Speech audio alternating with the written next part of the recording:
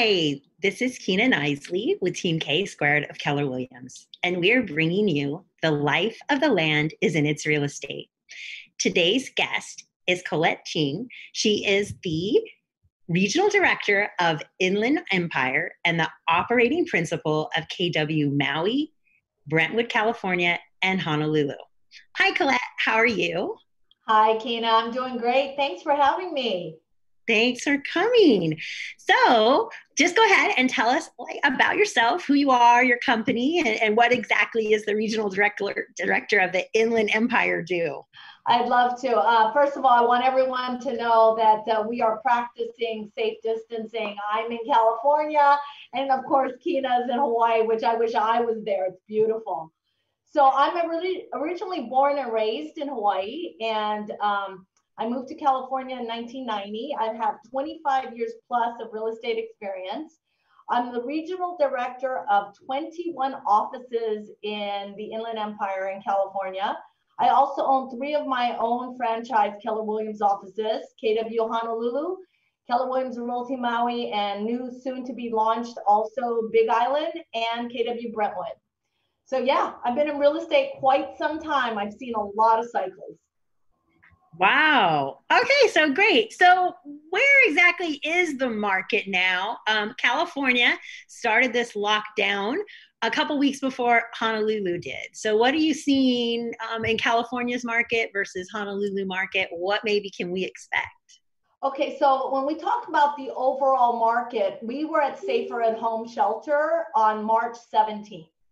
So we were 2 weeks behind you, and then other states and Hawaii soon to follow. And I think what you can expect is I do have some bad news and then I have some good news. So you pick which one you want me to start first at a very macro level, and then I'll bring it down locally. Oh, let's hear the bad first. Okay, perfect. So here's the thing. Internationally, they're saying the IMF, which is International Monetary Fund that follows economies globally, and in the United States, they're saying, which I've heard already before, that this will be one of the worst financial crises you've ever seen. And it's not just a financial crisis, it's a global crisis, right? Health, political, economics.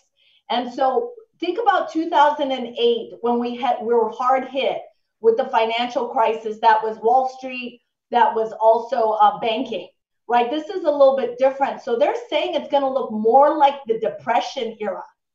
So imagine that, where prices dropped in real estate in California in 2008, 2009, like 40 to 50%, Hawaii didn't feel that hit.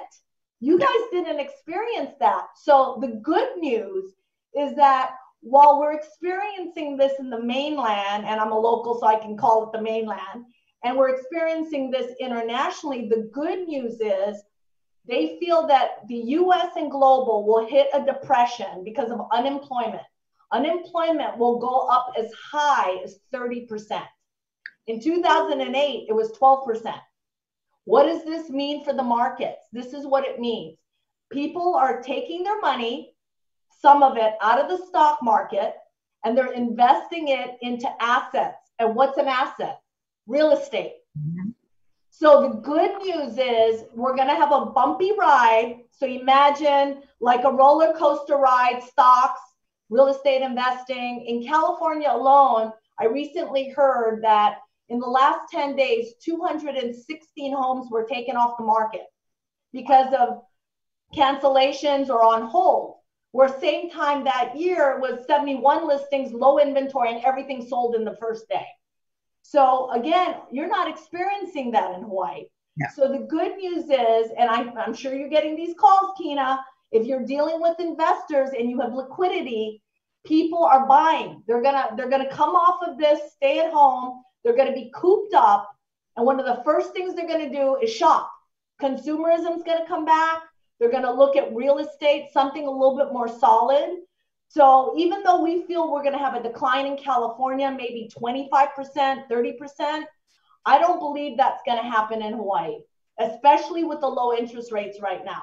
And maybe you're going to be longer to get that hit. Maybe your hit is 160 days out versus we're seeing that hit right now for us. So yeah, because we're still seeing activity. Right. We are still, and as I mentioned to Colette earlier, I got 2 calls today from buyers in California that are offering on properties here. So they're ready to get out and start using some of the. And here's the good news, right? Here's the good news. If people are really liquid and they have cash right now, they're going to control the market. So in every shifting market, there's a buyer or a seller that will buy and sell. We just got to figure out who they are. And so for investors right now, or those buyers sitting on the sidelines that couldn't buy that really nice property, with interest rates coming down and property values coming down a little bit and an abundance of inventory, my guess is buyers are going to get some good value and sellers can trade up. Yes. So, okay. So we do still have buyers and sellers. So what are your agents doing differently to get these properties sold? Okay, so we have to pivot, right? So this happened. We can't go into homes. We can't show homes. So a lot of virtual marketing is happening. A lot of Zoom conversations. I don't know about you, Kina, but I'm on a Zoom call every hour. I feel very connected, and this is what's so great about this next wave of how real estate's going to happen, at least over the next 6 months, because everything is going to have to be safer at home, virtual. Things are going to have to be clean. Sellers are going to have to make sure that they need to make sure that the buyers, before entering their property, whether they're there or not, they sign, a disclosure. And that, buyers, the same thing, that they extend their contingency periods until they can actually have an inspector go in. So, we just have to pivot and adjust. But if you have a buyer out there that's been looking and they're willing to buy virtually, they're going to get some amazing deals right now. Right? They're going to get some amazing deals. Sight unseen or see-through virtually, it's the same thing. Yes, so we're doing a lot of business differently. Yeah, a lot of FaceTime showings. Absolutely. A lot of virtual open houses, and we're still seeing activity. Right. The listing agent has to go through the property and now present it in a way that was different, right? Really connecting with the consumer. So what's really great about our company is that we have this consumer app. And so the consumer now, think about banking. Mobile banking deposits change the way we do business. Do we really need to go to the banks and deposit? No. So with this consumer app, a client like yourself could actually look at property online and put in an offer online. Yeah. And an agent and the consumer can be connected. That's where we're headed. Yeah. So, and it is working. Yes. So you've been in real estate for several years. Started when you were 12. And thank you. You in 2008 is this reminiscent of what you saw in 2008 or no? No, and I'll tell you why. Because 2008, as I said, was when we had a bear market, stock market crashing, which is what you're seeing. But if you're watching the stock market now, it's going like this. Oh, it's like bouncing. I mean, in 2008, it just went like this, right? Steady decline for 4 or 5 years.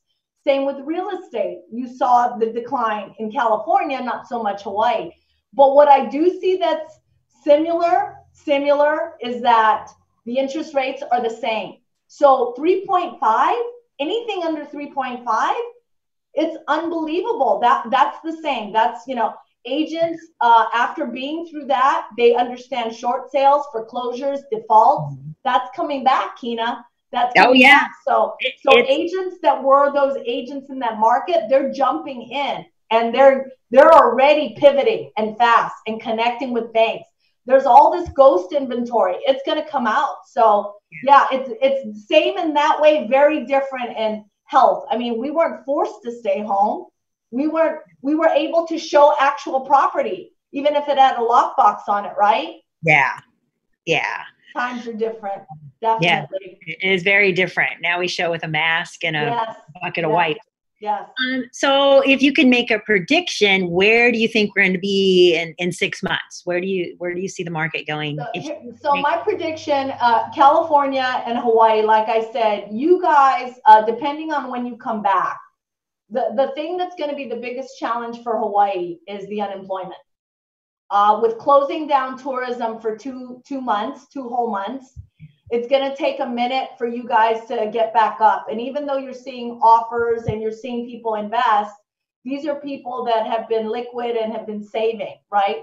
So my guess is in the next 6 months, you guys will see a steady upward movement with investors. More investors are going to buy, right? So that's going to be good. But your economy and the age of the people that are working the day to day, they're going to have a hard time adjusting and getting back. In California, we're in it till the end of the year.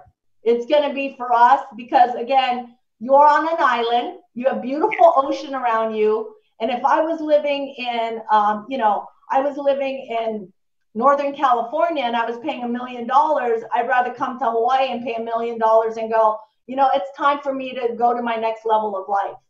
So you guys are going to be great.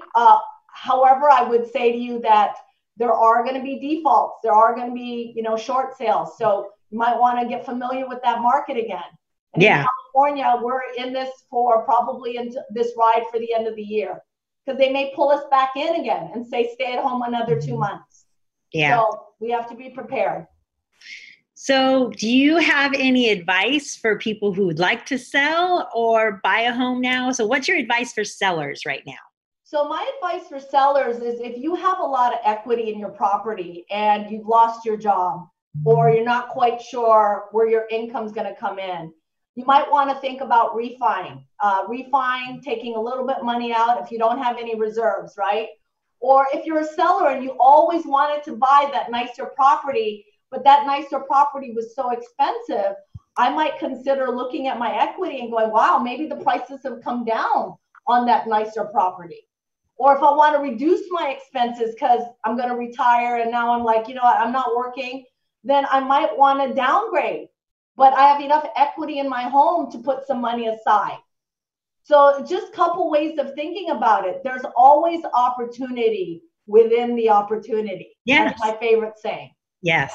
So for sellers, refinance, maybe to sell and buy something new. Price it right. Whatever you're going to do, if you're really a seller, be a real seller. Don't just test the market out. Yeah. So what advice would you have for buyers if somebody was waiting to buy? Well, there's no time like now because you can never forecast or predict when the bottom is. I mean, look, we've got the COVID-19. Tourism has stopped for 2 months. You've got 3.5 interest rates. Do you realize, Kina, that if interest rates were 4.5, that a buyer would lose 10% purchasing power? Oh, yeah. Right? So if I'm looking at $1 million and 6 months ago was at 4.5 and now it's 3.5, I now can afford $1.1 million. So what might I get at that? Right? Yeah. Or a condo, a better condo. So it's a great time for buyers right now, especially if they have cash sitting and they qualify and they have great credit. Yes. And don't forget the short sales. Great time to look at the values right now. Yes, definitely. So what can people do to maybe educate themselves during this time? We're all home. People are getting bored. What could they do to educate themselves to maybe prepare themselves to sell or to buy? Well, I think first and foremost, get with a professional agent. That's really important. I mean, how you can prepare is the way we're going to list a home now is going to be very different the way we listed it 3 weeks ago, right? Oh, yes. So how you prepare is if you already decided, hey, I'm going to sell, get yourself a professional agent, and Kina's on the call, so there's an agent right there. And I would want to have inspections and everything done prior.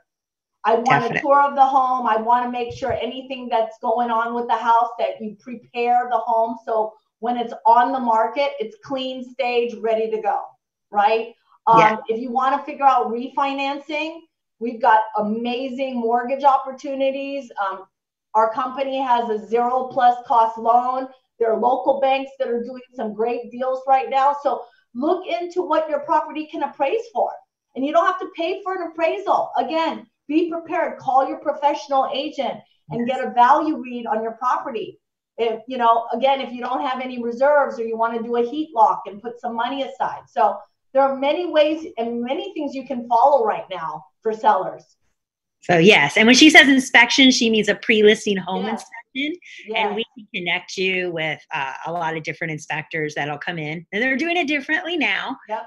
Because of COVID, they're doing all their feedback via the phone or FaceTime, but I definitely recommend this pre-listing. And the thing is, you want to bulletproof these transactions, right? When a seller finally commits to selling, they don't want to be in the middle of an escrow and all of a sudden things happen. So right now, more than ever, we have to prepare on the front end.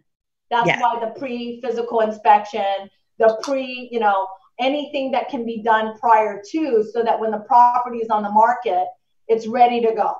And you can disclose whatever you have to disclose. So that's for the sellers. Yes. So how would a buyer educate themselves to get ready to buy in this market? Okay, so if I was a buyer today and I've been looking, I would first go to a lender and want to know, okay, what do I qualify for? Right? And get an idea and pick the areas that I really like and find a local expert in those areas. And just, you can window shop now. Isn't that great? You don't have to actually go and get in a property, but I would start looking at the areas and communities you like on the island and work with an agent, and they can email you all this, and you can do this in your leisure time. And just understand and watch in the next 30 days pricing, what's happening, and get the best value. You don't want the most expensive property. You want the best value property in a good neighborhood, right? Yes. There was something I learned a long time ago, Kina. I love this. It's a saying, you know, sell at the wedding, buy at the funeral. So it's like, so right now with COVID-19, I don't mean to be morbid, but with everything going on, this is a great time as a buyer to look at the values. Yes. You know, what's the values that are out there? Yeah, because there are some deals out there. People, I think, are much more willing to negotiate than ever before. We're still seeing new properties come on every day. I think I checked yesterday, we'd had 140 new listings last week, and 89 went into escrow. So we're still seeing movement, but you definitely still want to get out there. And if it's a good property, it still goes fast. Yeah. And you can be, you know, you as a buyer can be your own expert now. You can peruse, shop online, you know, and sort of kind of just like I said, window shop and be a voyeur and start looking at the properties as they come up, and then make your move once you're ready, you have the financing and you're qualified. So, okay, so what resources are out there? So like, what is Keller Williams? What do you guys provide? So we have, like I said, we have Keller Mortgage, zero cost loan. What that means is exactly what I said. It doesn't cost you anything to get a loan or refi. No points. Yeah, you heard me right. Refi, no points, and they give you $1,000 towards appraisal, closing. It's unbelievable. I personally just closed today on a refi, and I got a 2.6% loan. 2.6, zero cost. So that only comes through Keller Williams.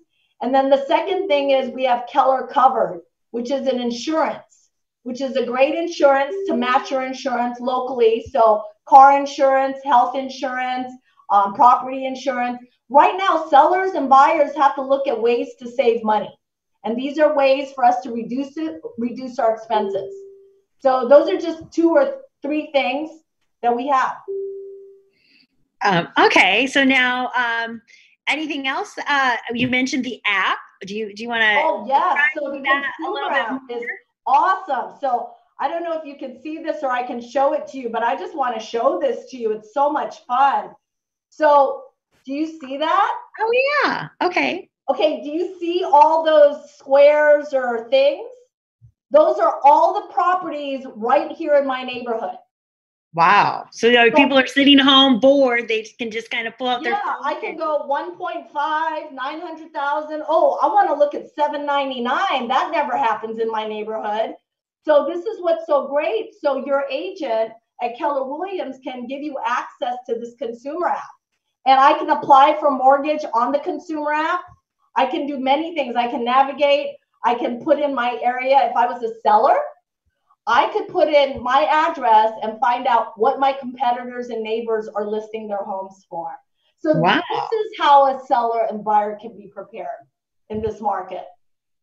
All right. So are you hearing of any issues? I know with everything that's going on, it may be harder for people to, appraisers to get into the homes, inspectors. So what kind of issues are we seeing right now, and how can we avoid those? So, okay, we call it bulletproofing the transaction. We can't avoid these new things that are happening. This is new to all of us. So there are going to be glitches. So what we're hearing is appraisals, right? If they don't come in at the appraisal price. So what you can prepare for is the listing agent maybe provides all the comps to the appraiser beforehand to prove the eligibility of that home and that value, right? So inspectors, making sure we have a pre-inspection. Things are falling out because maybe the inspection came back and it wasn't as good as they thought it would be, so bulletproof it all the way up front so that you don't enter into an escrow where you have challenges all the way through.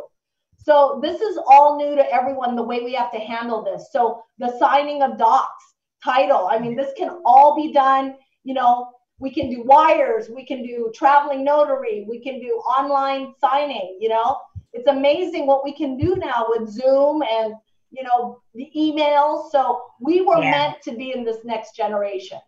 Yes. So, and we're still seeing the Bureau of Conveyance is still open, still closing. We are so lucky, right? It's an essential business. Even though title has stepped in and said, we'll cover it if something happens. But right now, knock on wood, everyone, what's really great about what's happening, Kina? There's so much collaboration, community, and connection. Do you feel that? Oh, so much more negotiation, easier to negotiate. Everybody wants to help each other.